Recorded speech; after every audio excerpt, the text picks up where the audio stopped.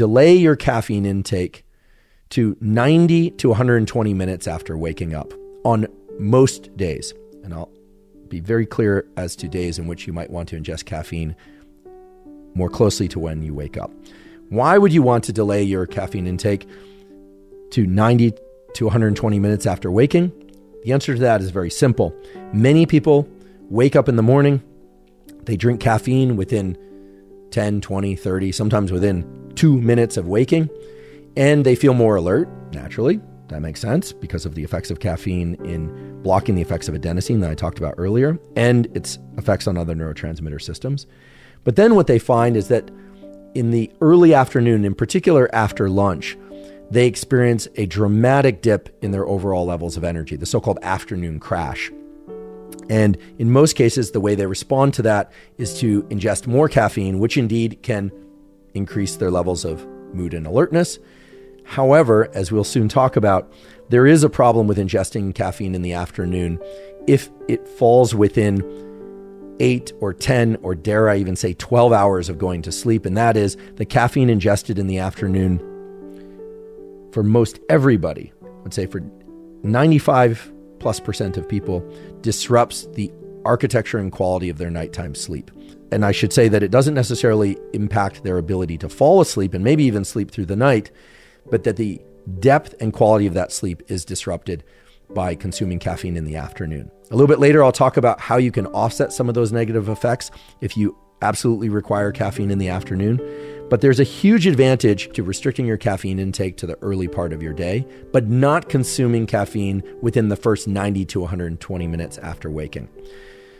In fact, many people find that if they delay their caffeine intake to 90 to 120 minutes after waking up, that they feel more alert in the morning and they completely avoid that afternoon crash. Now, that said, many people, including myself, do need a short nap or non-sleep deep rest or other form of relaxation for 10 to 30 minutes in the afternoon. That is natural and healthy.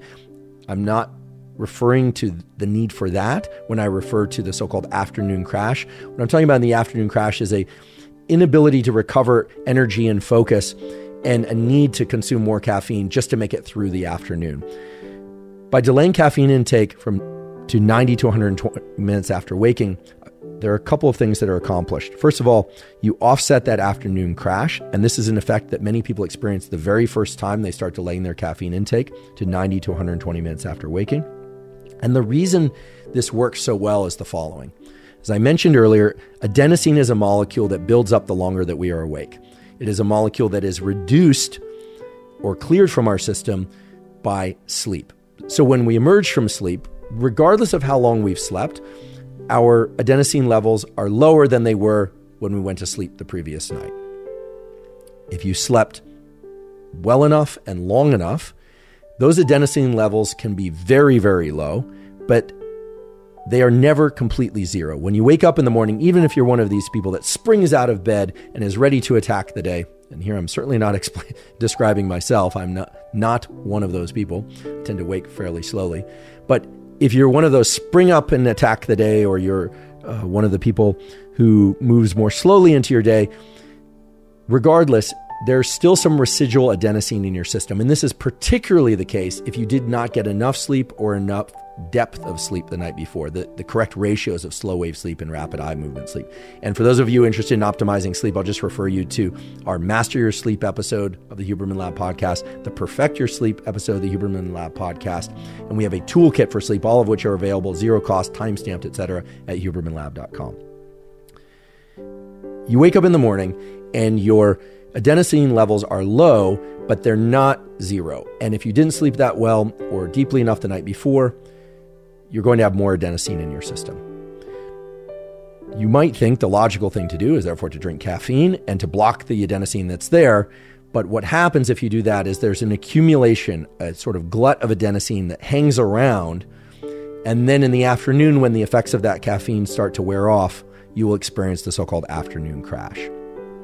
As I mentioned earlier, there is a way to clear out the adenosine that's present when you wake up in the morning and to clear it out essentially completely without just blocking its receptors and letting it accumulate or hang around.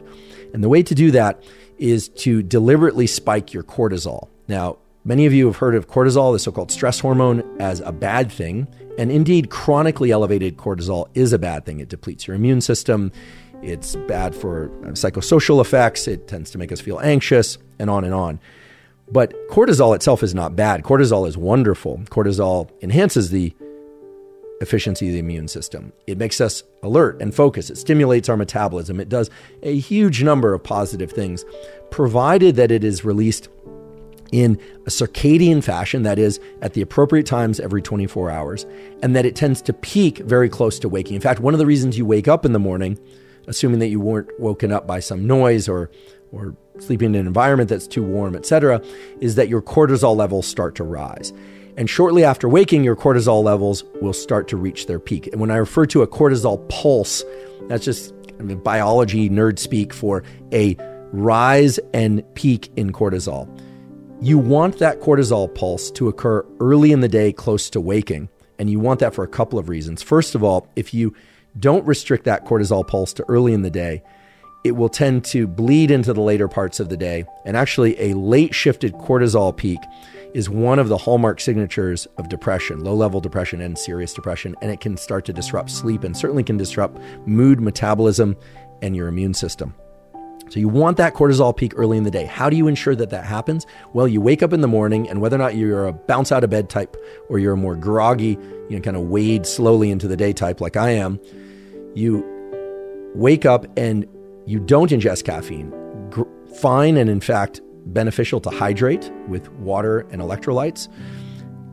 Terrific, in fact, I would say necessary to get bright light in your eyes, ideally from sunlight. I've talked about this many, many times before on the podcast. If you wake up before the sun comes out, then turn on bright artificial lights. But then certainly once the sun is out, and even on cloudy days, in fact, especially on cloudy days, get outside for anywhere from 5 to 20, maybe even 30 minutes. Do some work outside, take your breakfast outside if you're a breakfast eater. Get something done outside, even if it's just to get outside and get bright light in your eyes. Why?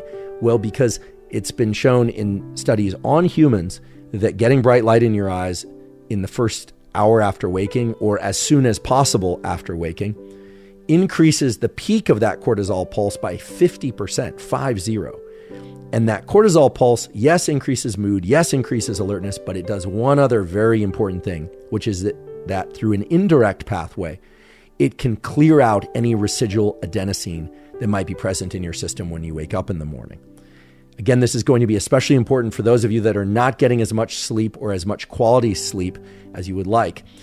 It's going to be very important for you to get that morning bright light, ideally from sunlight, get that cortisol peak going. Other ways to increase that cortisol peak would be to do some physical activity. If you don't have time to do a full workout, well then, getting some movement, 10 minutes of skipping rope or even 5 minutes of skipping rope or jumping jacks or walking if that's all you have time for, ideally while getting the sunlight in your eyes. But that's going to zero out the adenosine present in your system. If, however, you were to wake up and immediately drink caffeine, caffeine itself can stimulate the release of cortisol a little bit more than it would otherwise be present in your system. But by blocking those adenosine receptors, and because of the indirect effects of caffeine on the cortisol system, you actually are reducing the clearance of adenosine that would otherwise occur. So I realize that's a mouthful. Just to be very clear, if you wake up and you ingest caffeine right away, you're blocking the adenosine receptor, but you're not clearing it out. You're also preventing cortisol from having its normal increase and rise such that it can directly clear out adenosine, because cortisol can clear out adenosine. And that's what you want. You want to be at maximum alertness and focus in your morning and throughout your day.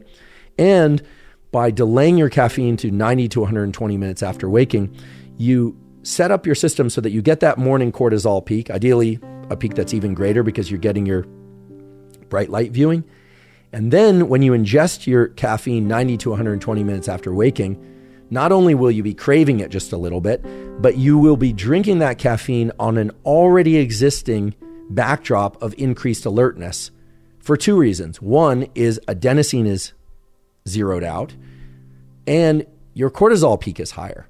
And so now when you ingest caffeine, you can actually ingest levels of caffeine that are a little more reasonable, that almost with certainty are going to fall in this 1 to 3 milligrams per kilogram dosage and will allow you to feel really alert and will carry that alertness well into the afternoon hours without the need to drink more caffeine, and thereby will prevent you from drinking caffeine and disrupting your nighttime sleep. And of course, by getting better nighttime sleep, you're going to zero out your adenosine even more. So what I'm describing here are essentially two tools. I'm telling you to get morning sunlight and maybe some exercise in conjunction with that, even if it's brief exercise. But the main tool of delaying caffeine 90 to 120 minutes after waking has immediate effects, but it also sets in motion a cascade or domino falls that lead to better sleep and more wakefulness the next night and the next day, and so on and so forth.